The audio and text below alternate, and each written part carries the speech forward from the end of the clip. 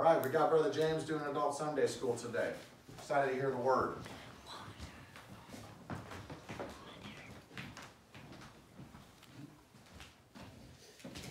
Okay. Let's see, excuse me. Get my notes together. All right. So, for right now, turn to Psalms, chapter 1. Now, I was thinking a lot about, because Pastor told me, hey, have adult Sunday school together. I don't care what you teach on. Like 2 or 3 days ago. Yeah. And I was like, oh, all right, cool.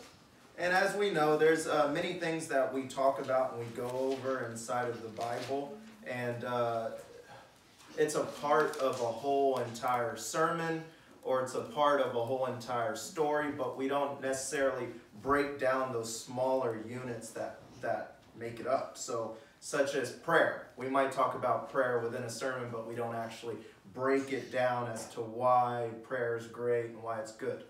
And as we continue on in this community series that we're going through, I believe today is part 3 of it. And I hope I'm not jumping the gun on this one, because this is definitely a part of community. In fact, I would say this is a huge part of community. Not only that, but it has also been, this has been preached about heavily by the Reformers and the Puritans themselves. So this is a huge topic, and they talked about it a lot. But before I get into it, I'm going to go ahead and tell you a story. So, or to kind of give you an analogy of things. So imagine for a second, guys and ladies in here, that after church, we had a special guest chef that we invited to cook for the whole church. Right? He's here. And this chef is one of the best chefs in the whole world. And he doesn't just cook for everybody, and we were able to get him here to cook for everyone today. Not just that, but he has cooked your favorite meal. Your favorite meal. What do you like to eat, buddy? Spaghetti and meatballs. He made spaghetti and meatballs just for you. What do you like to eat? Tacos. He made tacos. What about you, brother? Lamb. Lamb. He made lamb. Great. What about you in the back, Greek woman in the back? Burgers. Burgers. Yes, he's made you. What about you, Pastor? Lasagna and enchilada. Lasagna and enchiladas. He has made the best enchiladas and tacos and lamb and burgers and spaghetti, tacos, all of that stuff. He's made the best of it. So he's made all your best dishes. And not only did he just make them for you, he has placed your name right next to your very own plate. It's great. And church is done, and we head to the back, and he has this whole table prepared, and it's done up. The dishes look amazing. Amazing, like it looks good. You've never seen your dish made like this before. It's beautiful to look at, and the smells are amazing. It smells good.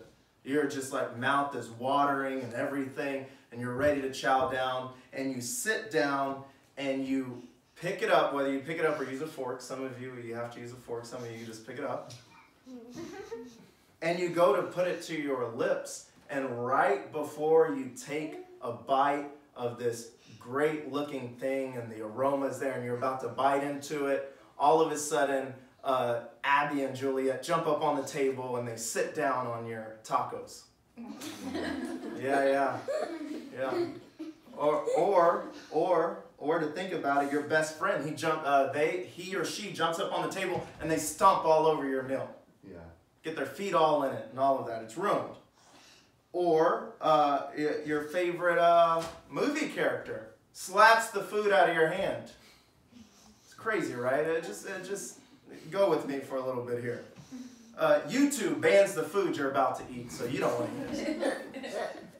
Yeah. Your boss calls and tells you, hey man, I got some things we got to figure out. Hey, great thing to make money. So you walk away from the table and you go outside, your food gets cold, everyone throws away your food because they think, well, he's not going to eat, he's been out there for hours on the phone. You get this big, Bitcoin jumps up, huge, so you run out of the room and you do all of that stuff. Yeah. But your food's gone. It's ruined. You'll never be able to taste that food again. You'll never be able to, and it's gone from you and all of that. So you got to smell this food, you got to see this food, but you never got to chew it, you never got to digest it, and you never allowed it to get in your body to give you that nourishment that you so desired. And that whole scenario is the Christian life without meditation. The whole scenario is that. See, there's many Christians today all around the world, and I say Christian, I say that very broad, but they're all around the world. People go to hear preachings of the word of the Lord on the Lord's Day, Sabbath, and all of that. They're serious about spiritual growth. And some might even take their Bible after church and they'll read and they'll read and they'll read.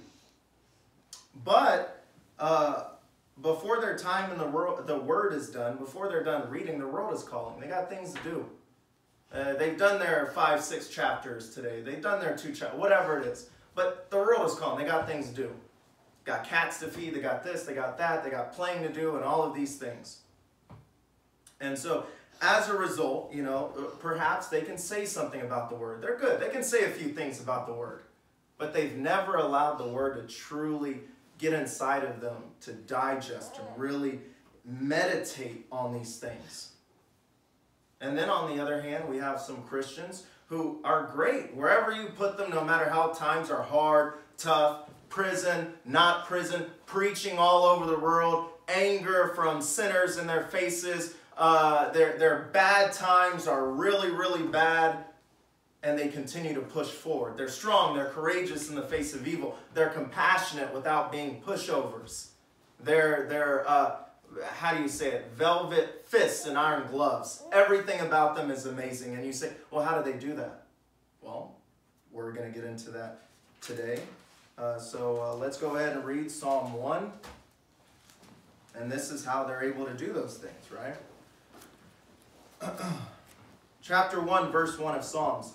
Blessed is the man that walketh not in the counsel of the ungodly, nor standeth in the way of sinners, nor sitteth in the seat of the scornful. And here it is, verse 2. But his delight is in the law of the Lord, and in his law doth he meditate day and night. So what is meditation?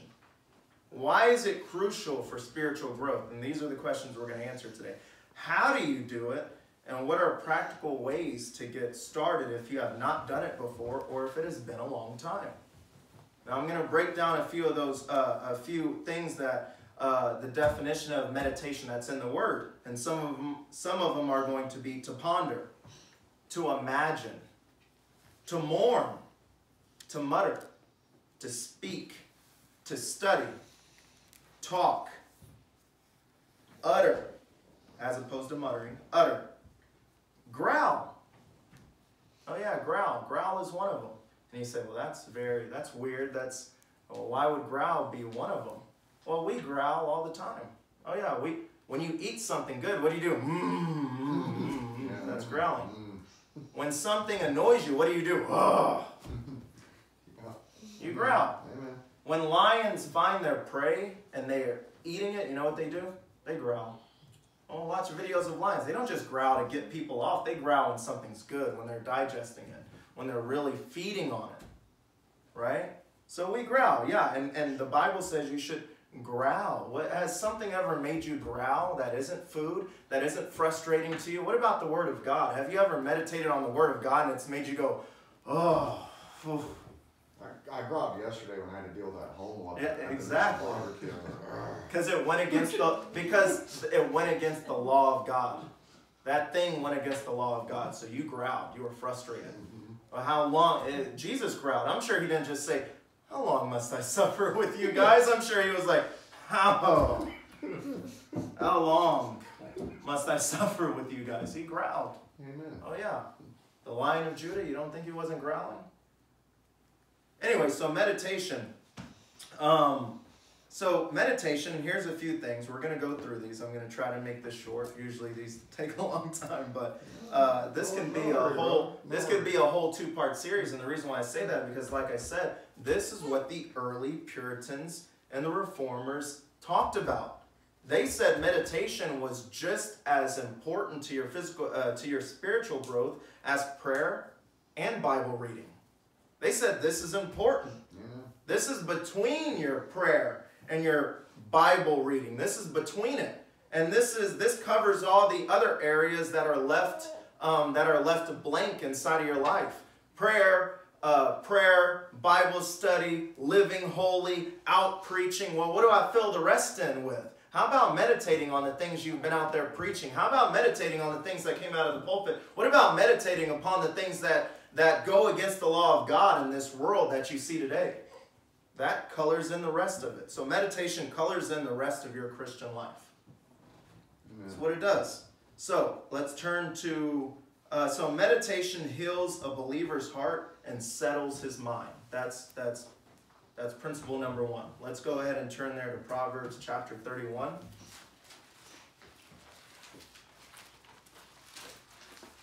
we going back to Psalms 1 or no? No. Okay. No, I was going to, but to keep it shorter, we're going to move forward. Proverbs 31. Proverbs 31, yes. Proverbs 31, we're going to look at verse 4. Now, I know all the women inside this church. You guys probably know Proverbs 31 very well. And this is not just a mother who has pleaded to her son about these things she's about to say. This is from a prophecy that was told, passed down, and these are things that come from the Lord. If it's a prophecy, that means a person spoke, was the mouth of the Lord in this instance. So these, we say the Proverbs are principles to live by, they're, things to go by. It's not 100% like, hey, if you do this thing, then that's it. But this one is a prophecy. So this straight up is a real thing, that if you don't do these things, this is what's going to happen to you. And we're going to look at verse 4. How did we go around last time? Pastor, how did you do this last time? Was it here and then you went back, or it was in the back? I usually start in the back. Okay. My wife, I'll have you read verse 4. It is not for kings, O Lemuel, it is not for kings to drink wine, nor for princes strong drink. So already we know the scripture that we had last month talked about a royal priesthood, royalty. You guys are royalty if you're truly saved. And the first thing it says, it's giving a warning to these people. It's not for kings, nor for princes. So these are two things. Talking to the young men, the men and the young men. Of course, women, this is good for you as well. And you shouldn't be, wine and strong drink. But we get into it, and this is the reason why. Go ahead and read verse. So here, go ahead and read verse 5 and 6, Mom. Lest they drink and forget the law, and pervert the judgment of any of the afflicted. Give strong drink unto him that is ready to perish, and wine unto those that be of heavy hearts. Oh yeah, give it to them. These are the ones that are perishing. These are the ones with heavy hearts. This is what the world says. The world says, oh man, you had a tough day at work. Hey, let's go out and get a drink. You had a tough day at work.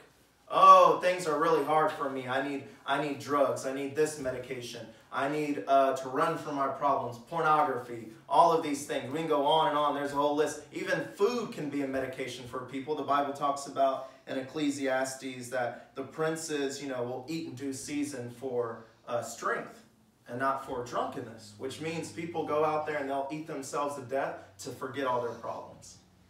Oh yeah, they'll do it. So they're trying to medicate everything about themselves with the world. It has nothing to do with God. And right here it says these things will cause you to forget the law and pervert the judgment. And this is talking about to the kings and the young men. Of course, in the context of this, is talking about this king. Hey, you don't want to pervert judgment. You're the king. You got all these things going on. But I'll say that goes to actually Christians themselves. You don't want to pervert God's judgment. We just read it in the first scripture. Talks about meditating on God's law day and night. Because if you have God's law in your head, eventually you're going to speak it out. And we'll get to that later. But there's a process to it. The things you meditate on, the things you delight in, are what you're going to meditate upon. I'll just say it like that. The things you delight in are what you're going to meditate upon. You guys heard the story earlier when I talked about, Juliet and Abby jumped up on the table. You meditate on those things, might keep you away from it. Not getting on Juliet and Abby or you girls. But I'm saying, if you're just so focused on all of those things in your life, it's going to take out all judgment and law inside of your head. Now your head's filled with other things. I'm sorry, I should have had you read verse 7. Go ahead and read verse 7 as well, Mom. Let him drink and forget his poverty and remember his misery no more. And that's what the world tells you. Hey, if you do this, your problems are solved. You'll forget it. What do they say? It's like putting Band-Aids over bullet holes. Yeah, it might make you forget for a second, but your problems are always there. And now that you put them off for so long, it's gotten worse. Yeah, so we want to always meditate on the things of God and not so much on the things that are out there. So, as I said earlier, that meditation settles the mind. Let's go look at a young man who really needed his mind settled in the New Testament. Turn to 1 Timothy chapter 4.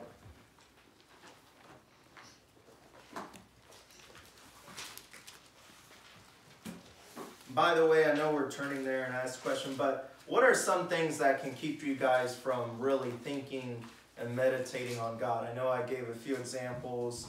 We can medicate it with alcohol or do this or do that. Oh, what do you think, Caden? What are other things that can keep us from thinking about God in our everyday life? It doesn't matter, whatever you think. Everything you say is not wrong. Or, unless you say, the only thing that keeps me from God is going out there and doing really hard sin. No, that's not what I'm talking about. Little things that you don't think about in your life. You don't know? What about reading bad books all the time? Books. More than you read the Bible. Or all those. That could be one. Yeah, that could be one. The cares of the world. The cares of the world. The fear of the future. Yeah, fear of the future. Yeah, there's some people that don't even leave their house because they're like, hey, any second the bombs could go off right now, or we'll be raptured and that's it, so I'm just going to stay stuck in my little bubble here. Or that. I was going to say worries of the future, but also the other dynamic of that is some people dwell on the mistakes of the past. Exactly. Some people make that a whole entire idol to themselves too. They make their misery their idol. Being careful and troubled about many things. Many things, absolutely. Many, many things. All the things that don't even matter at all. You know, even Jesus said it. They're like worried about him washing his hands, and Jesus is like, do you know who's in your house right now and you're worried about washing hands? What about you, little one? What do you think? You? Yes, you. My daughter, yes, you. Playing. Yeah, always worried about when am I going to get to go play, when am I going to get to go outside, all this and that and this, and not any thought about the Lord. Yeah, that's very good. So, we're going to read right here in 1 Timothy chapter 4. Now, there's many things that are going on. Timothy, obviously, is the pastor, the young, he's going to be a mouthpiece for Paul. He's going into this church. Paul's already giving him things that he wants him to focus on and do. And, we can read through this, but to keep it shorter, he's already talked about, hey, there's going to be guys over there speaking lies and hypocrisy, people giving heed unto false fables and all these things. Put them back in a remembrance, and then we'll get down to verse 10 of chapter 4. Pastor, can I have you read verse 10 to 12? For therefore we both labor and suffer reproach, because we trust in the living God, who is the Savior of all men, especially of those that believe. These things command and teach. Let no man despise thy youth, but be thou an example of the believers in word, in conversation, in charity, in spirit, in faith, in purity. Yeah. So he's giving... I know your thoughts right now, Timothy, maybe you're a little unsettled. You think that people won't listen to you because you're so young. But I want to let you know, if you just focus on these things, and he gave a list, and a part of that list that he talked about, in word and conversation. But those are two different things, in word and conversation. And the Word of God produces your conversations. The dwelling on the Word of God produces the more reading in God's Word which produces the conversations. And that really strengthens you. And then it's the rest of the things in charity and spirit and all of those things. Go ahead and read verse 13 to 14. Till I come, give attendance to reading, to exhortation, to doctrine.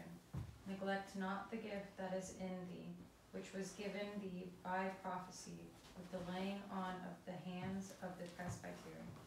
And Brother Levi, read verse 15 and 16. Meditate upon these things, give thyself wholly to them, that thy profiting may appear to all. Take heed unto thyself and unto the doctrine. Continue in them, for in doing this thou shalt both save thyself and them that hear thee. Yeah, so right here, as you see, he's given them a whole list, and then the last thing he says in 15, he says, meditate upon these things. Not only all the things I've told you, but the fact that you've had hands laid on you. Sometimes you need to meditate on your testimony, where you've come from. You need to meditate on it. Not all the bad parts of your testimony. Some people can talk about all day what they've done in the world. Can give you where they were, what they were wearing, their tennis shoes, but as soon as you say, well, when'd you get saved? Oh, man, I don't know, but I just, yeah. But yeah, you should meditate on your testimonies. You should meditate even on your praise reports. Anybody got a praise report in here that they think like, yeah, God did that for me? Right? Yeah. Mom, you got a praise report? Yes. Oh, yeah, you can go ahead and say it. Well, I know that God has healed me many times. Many times. Yeah. So when things are getting tough and you think I'm sick right now, do you say, I remember that one time I was sick, I might not recover? Or do you think about, yeah, no, God healed me that one time from that. I know he'll do it now. Right? Amen. Anybody else? Praise report? Wife? Like many things. Many things, like our baby right now in your hands. Yeah. Yeah. Baby, or like God healed me, but what was more crazy than all was healing my daughter from an autoimmune disease. That's like. Those are praise reports that we should meditate upon. And that was one that Timothy had here. And he says, hey, remember which was, neglect not the gift that was given thee. You have a gift. Don't forget that. Hands were laid upon you. They prophesied over you. Those were good things. Hey, remember those things. Too busy we get caught up in meditating on everything that's wrong, and you forget to meditate on the things that are right. David said, I encourage myself in the Lord. He was meditating on all the times God got him out of a bad situation when everything seemed so bad. So it's good to meditate on things that are good. So meditation is a necessity for ever-growing health to a believer. It is. It's good for your health. People can make themselves sick just by thinking about how sick they once were. Or they can see they're hypochondriacs. I know that's a Greek word, don't say it. You can turn on the TV right now and there might be some health scare and someone really freak themselves out into becoming sick. My grandmother used to do this. Oh, yeah. Yeah. All the time. You make up something, so I got that, I made it up. No, but it really feels, no, I can't be wrong. Right. So here's a famous quote. It says, without meditation, all is lost. And this is about the Bible. Meditation imprints and fastens a truth in the mind. As a hammer drives a nail to the head, so meditation drives a truth to heart. Without meditation, the word preached may increase notion, but not affection. Without truly dwelling on those things. Sure, a person can read in the Bible all day, then go out there and their preaching is stale because they never chewed on it, digested it, to make it known. To make it known what they're saying. People say, oh, there's some truth behind that. That person knows what they're saying. Or is it just stale? Is it just bland? I'm just telling you, hey, yeah, Psalms 5:5.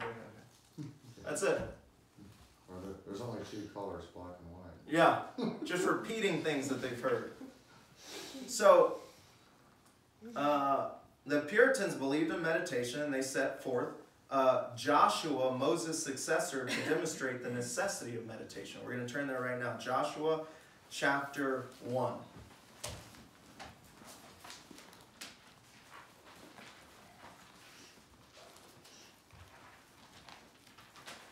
And this is what we're doing our memory scripture every month. Yes. Sit and meditate upon it. This is where I probably get 1/3 of all revelation that I get, just from meditating on it. Yeah. Well, there's this thing, like, people sometimes can't be alone with themselves.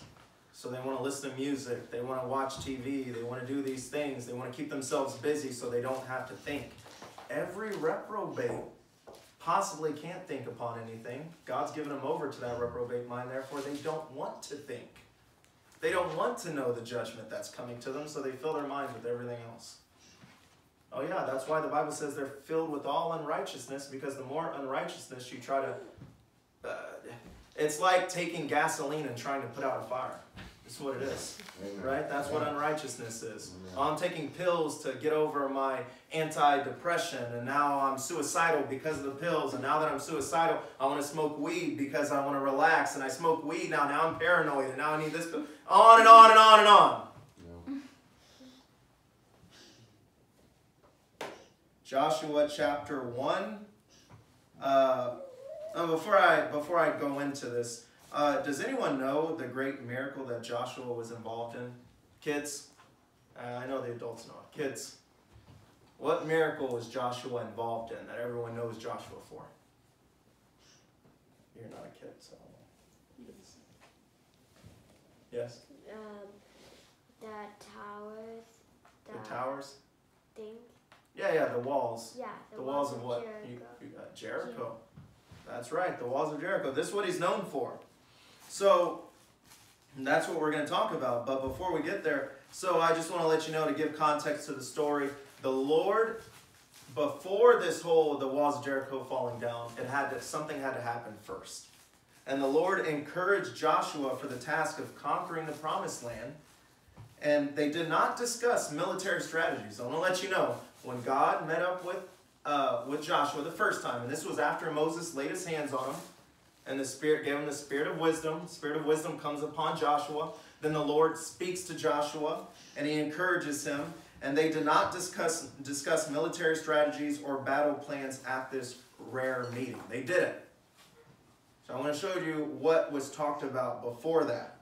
Before this. Because he already knows that God's going to give them these lands. He already knows God's going to allow him to conquer and take this and take that. And before it gets there, God didn't say, go sharpen your swords, go make sure everyone's trained up. This is the thing that he talks about. Let's go to verse 6. Alina, go ahead and read verse 6. Be strong and of good courage, for unto this people shall thou divide for an inheritance the land which I swear unto your fathers to give them. Yeah, but these lands were inhabited, so this is interesting. This is what we're going to get to. God's already telling him he's going to give it to him. Ariadne, go ahead and read verse 7. Only be thou strong and very courageous, that thou mayest observe to do according to all the law which Moses my servant commanded thee. Turn not from it to the right hand or to the left, that thou mayest prosper whithersoever thou goest. And Keziah, read verse 8. This book of the law shall not depart out of thy mouth, but thou shalt meditate therein day and night, that thou mayest observe to do according to all that is written therein. For then thou shalt make thy way prosperous, and then thou shalt have good success. So it's always going to be hard to walk and do the will of God if you aren't meditating on the Word of God. You won't have power over sin unless you're meditating on the law of God. You can't speak the law unless you're first meditating upon it. And you won't do the law unless you've first spoken about it. So that's the way it works. You're going to meditate on it. And after you're meditating, then you're going to start speaking it. Then now that you're speaking and you're saying it out loud, you're going to do it. Amen. Those are those three things. Did God... The foundation. Yeah, that's the foundation. Did David not say, by your own words you condemn yourself? But by my own words, when I'm speaking the law, those are the things I want. So then if you don't do it later, someone's going to say, well, hold on, man. Didn't you just say that you wanted God's law? I mean, now you don't? Now you're just, wait, you mean you don't want to stone the homo now that we got him and caught him? But weren't you speaking the law all those times? Or were you just, the pastor was saying it, so you just said it? Right? So the Lord told Joshua that his greatest need was to live by meditating upon God's word. Out of all of that, that's what God told him. Meditate. You shall meditate on the word day and night. When were they doing sacrifices? Day and night. And the Lord said that was all day. All day. So when we say to meditate all day, that's what it is, day and night. Day and night. So, and here's another principle we'll talk about. The idle mind is the devil's playground. We've heard that so many times, but this is true. The idle mind is the devil's playground. Turn to Matthew chapter 12.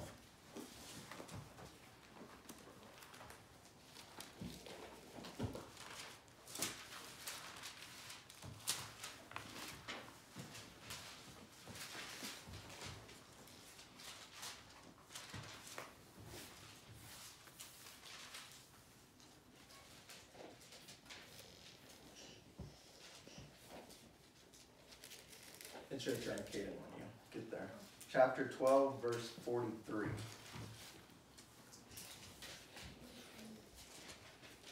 When the unclean spirit is gone out of a man, he walketh through dry places, seeking rest and finding none.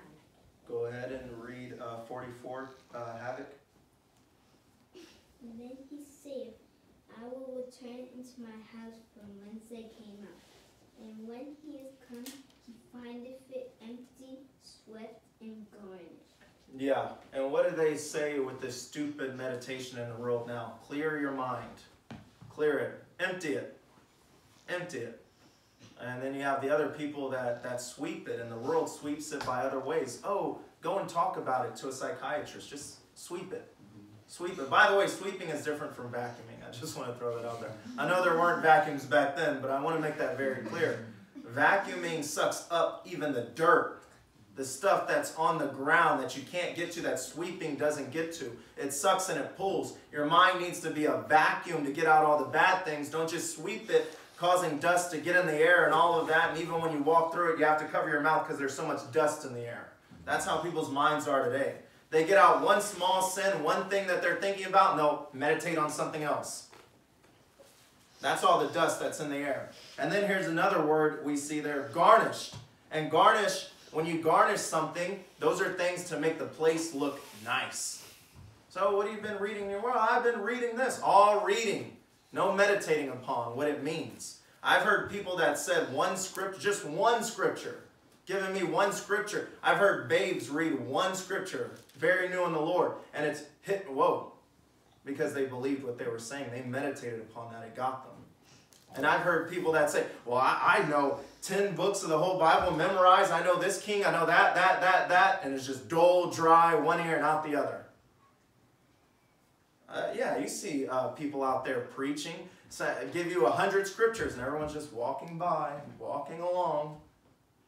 You have a little kid, we say, okay, let's give the kids a chance to read a scripture on the mic, and what happens? All these demons start coming yelling and all of that, because they believe those scriptures. One. That's what it is. Meditate on it. Also, besides emptying the mind, the religious world says do prayers of repetition. Yes. Yeah. Yes, absolutely. Purpose. Why are you praying? Why are you doing that? Like I said, when I had my son here, he would go out and he would do the chickens. He would do this. He had his chores. He would do it every morning. And then one day, he got up and he said, Dad, I got to ask you, if I don't go and bring the eggs in and do all the chicken stuff and all that, no one gets eggs, huh? I said, no, buddy, they don't. And then boom, he had a purpose. He had a mission. I no longer had to tell him, get up and do it. He had a mission. He was focused. He knew he wanted to get it done. And that's how Christians should be. What's your mission? What's your focus? You can't have a mission if there's no focus on things. If you're not meditating on God's law, then you don't have a mission. You don't. And garnishment as well, when you throw it on a plate, you don't eat it. It just looks good. It's just there. It's just there to make everything else look good. So garnishment you cannot chew. You can't chew on. You can't devour it. It doesn't bring you nutrients.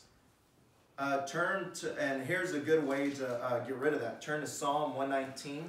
In Psalm 119, there's so many places we go on and on about meditation on here and thinking about the things of God, but we're going to turn to 119 verse 92. I had Havoc read last, so I will read 92.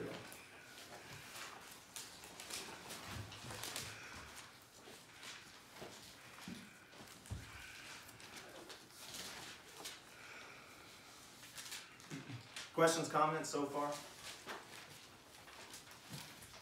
Good. Verse 92. Unless, oh, I still hit the pages.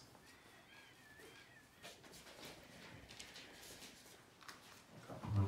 Unless thy law had been my delights, I should then have perished in mine affliction.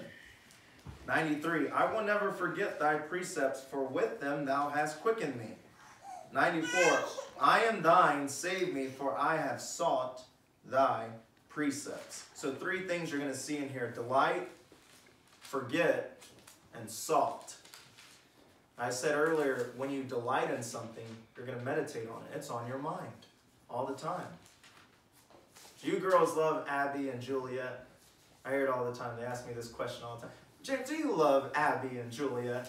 And it takes me away from the thought process that I had in that moment, because I don't think about them like that. And that's fine. Everyone has different delights or things they're thinking upon, but it takes me away from that.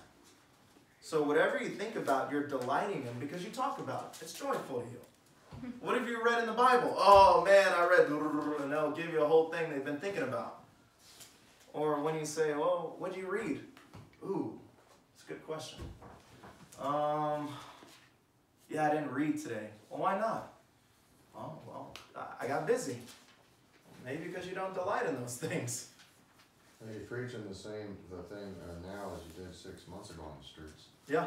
Has your message gotten deeper or more sharp or whatnot?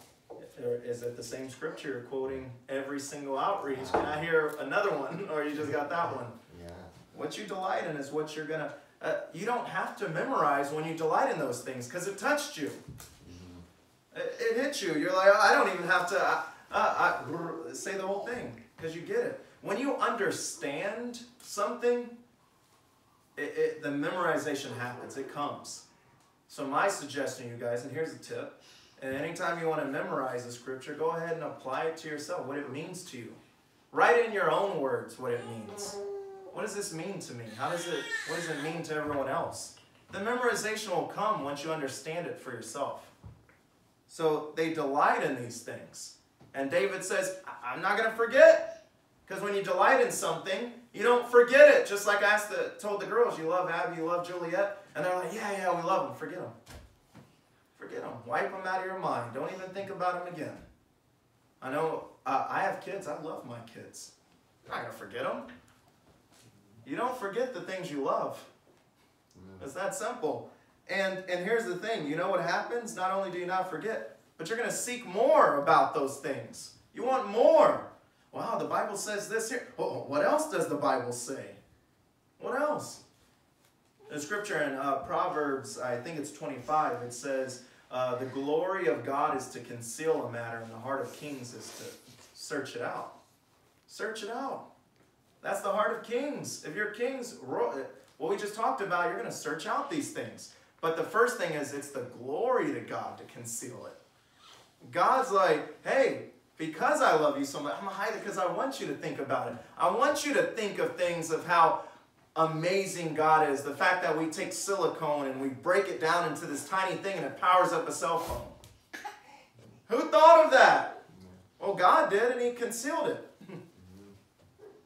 See, that's what I'm saying. You look these things out. You flesh it out. How did historicism get brought to this church? Pastor was thinking, oh, wait a minute. That's not, let me think about this. That doesn't That's how it happens, right? Yeah.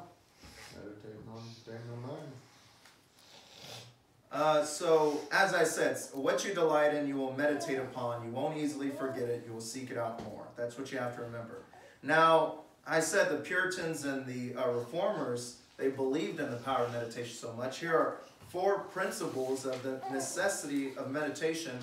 And this comes directly from one of my favorite Puritans, Thomas Watson. Here's four principles that he talks about. 1, the end why God has given us his word, written and preached, is not only to know it, but that we should meditate on it. The scripture is a love letter. We must not run over it in haste, but meditate upon it. Number 2, the necessity of meditation appears because without it, we can never be godly Christians. A Christian without meditation is like a soldier without weapons or a workman without tools. Number 3, without meditation, the truths we know will never affect our hearts. I like that one. That's very true. Verse 4, without meditation, we make ourselves guilty of slighting God and his word.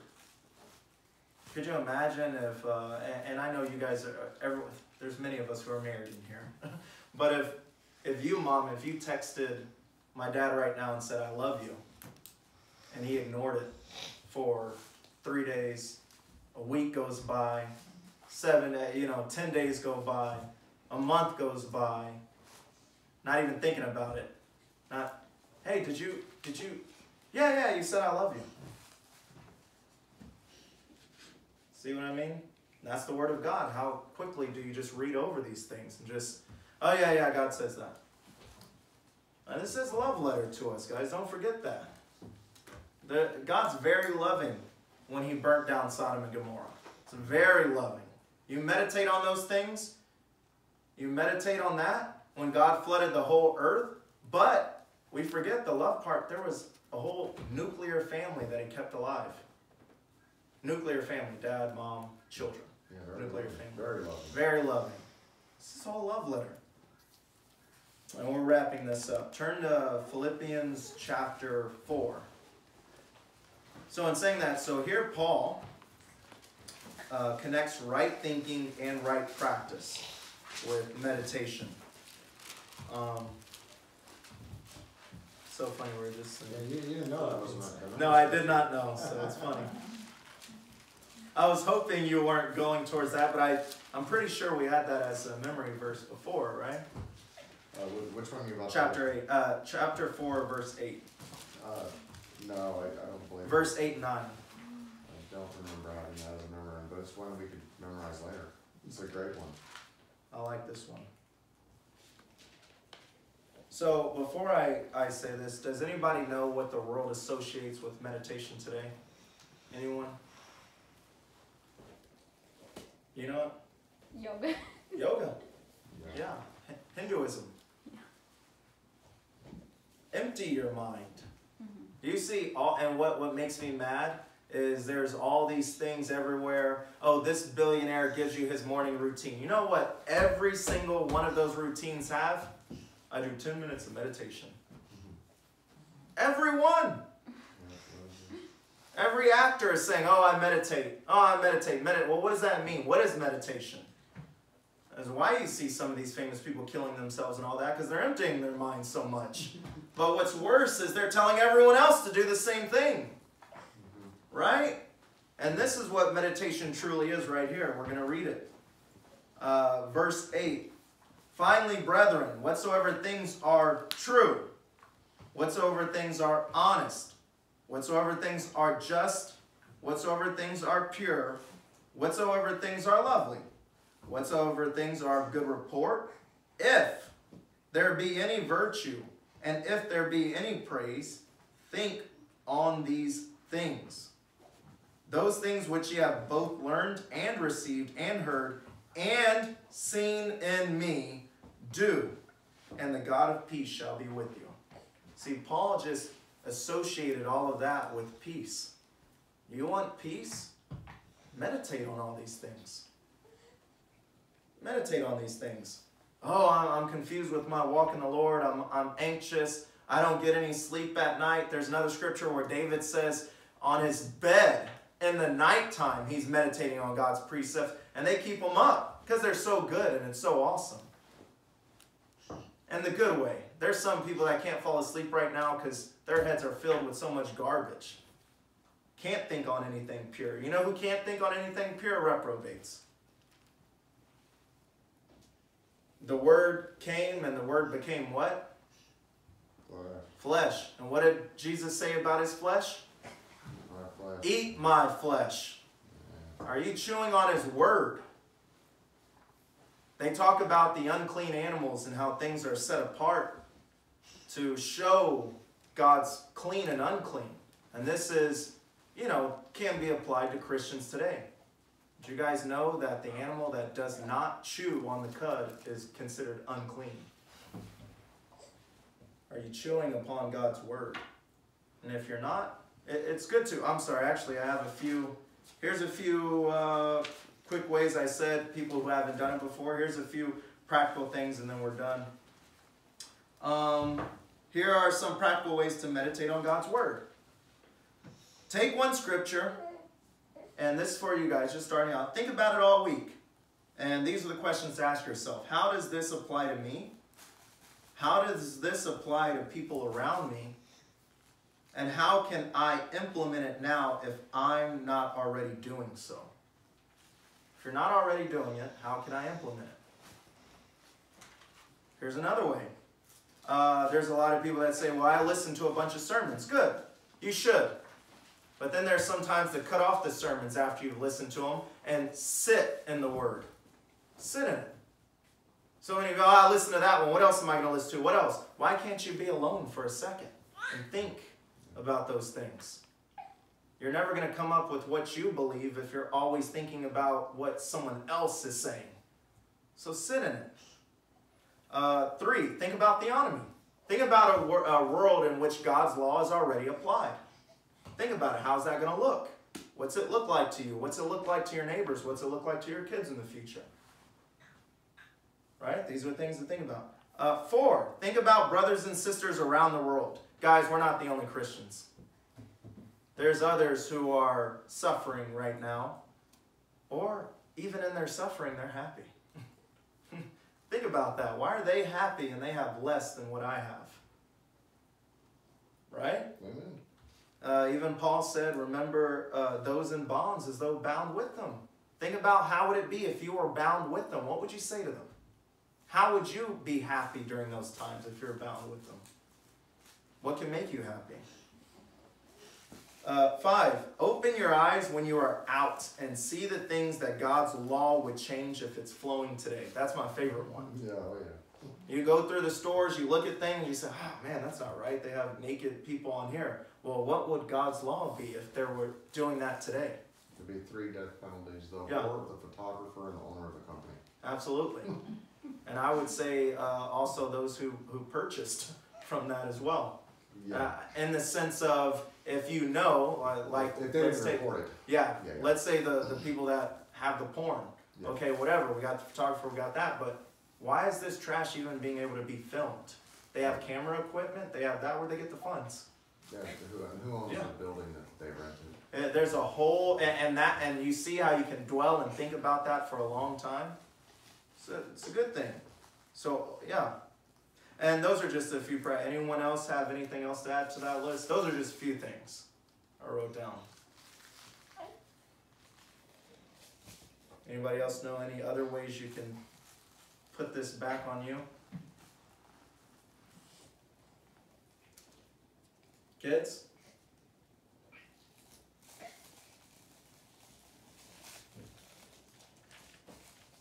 What about after your Bible reading in the morning, when you guys read your one scripture or whatever? What do you could do after you read that one scripture? What do you think?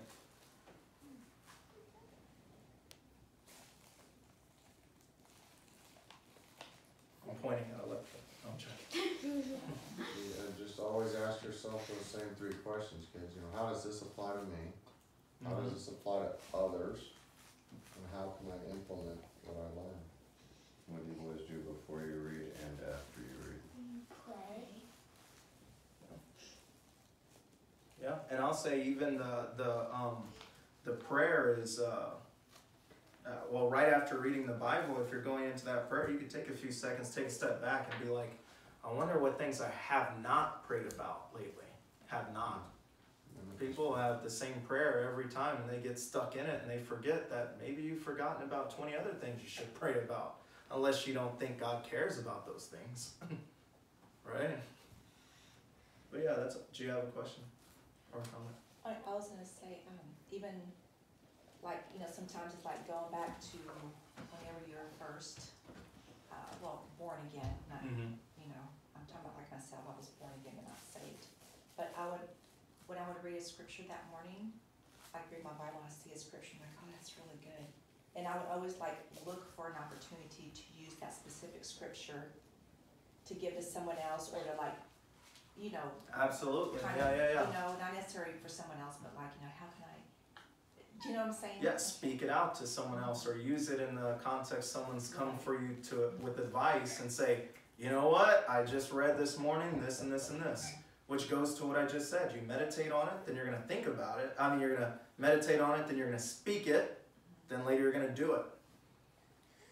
What does it matter if you're a woman, if you read, oh yeah, women shouldn't be loud inside the church, and you're like, man, I really thought about that today. All through church, right? Just random. But anyways, yeah, amen. Thank you, Brother James. And don't really have anything to add to that, besides when we pray, we do three things. We pray, we do prayers of supplication, which is when we're praying for others, for family members, for the persecuted church, and we meditate. And so meditation is a form of prayer, maybe a little different form of prayer, a little active. And it's what Samuel said when he was a young man. He said, "Speak, Lord, thy servant listens." And so scripture will bubble up in your spirit, in your heart, and a different part of that. And we're meditating upon the scripture primarily is what we're meditating upon, not upon other things, but secondary, what James gave. How can theonomy be applied in this thing? How can I share the scripture? How can this affect my heart? How can I make a practical change to make this happen? To flow in your word better, and all those other lists. It was a great list. Very good list. Amen. Let us pray.